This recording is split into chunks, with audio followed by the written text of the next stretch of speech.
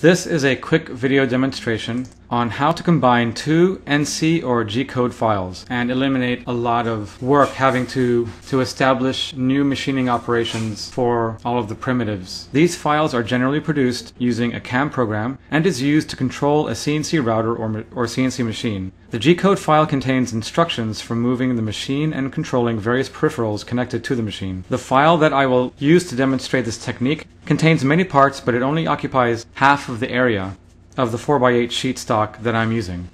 What I intend to do is create another file that positions these parts rotated on the empty portion of the 4x8 sheet. Then I will save that file and manually merge the two Gcode files that were produced using the CAM program.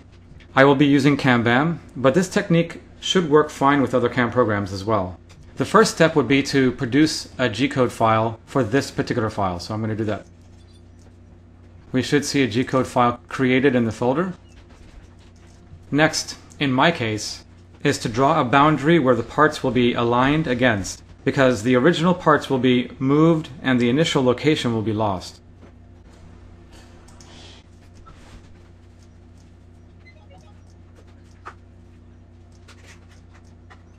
I'm going right up against the existing primitives, so I'm able to understand where the edge of these parts lie. Next, I'm going to select all the parts, not including that line. I'm going to move them. Actually, I'm going to rotate them first, because I would like them to be rotated 180 degrees to make them fit better. Now I'm going to move them.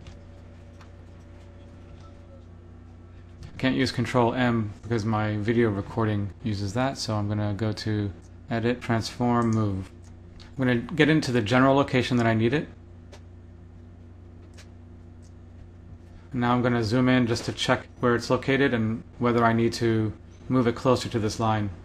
Looks like I have a lot of space here, so I could actually move it out if I wanted to. And optionally, you can move it in a way that has holding tabs aligned to these. You'd want to use the line that you created and show where the holding tabs are, so you'd be able to align the holding tabs accordingly.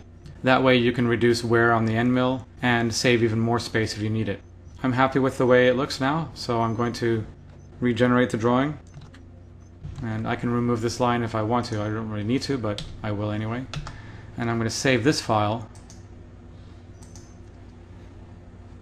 as CAM file 2.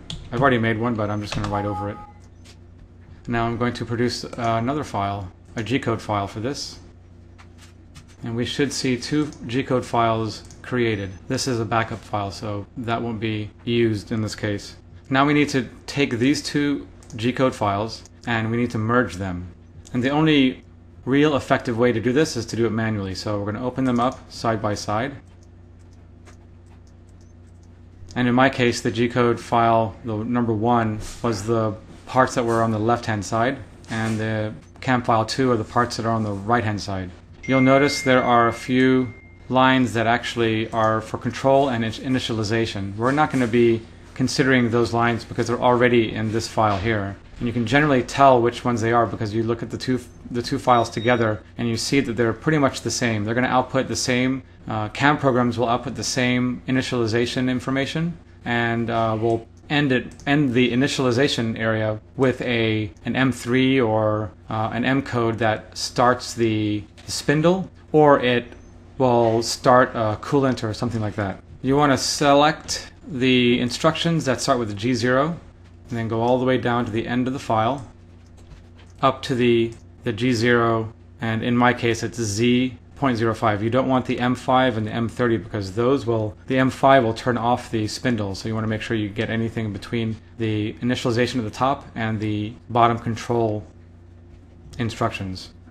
We're going to copy these and we'll go into the other file and go all the way to the bottom where we have the M5. We're going to add some space in here and then we're going to paste the copied information.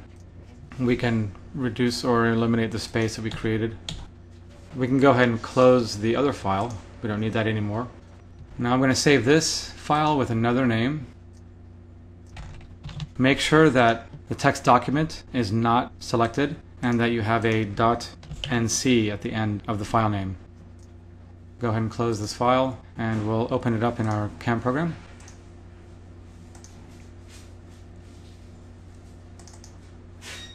and we should see that they're both positioned correctly on the sheet.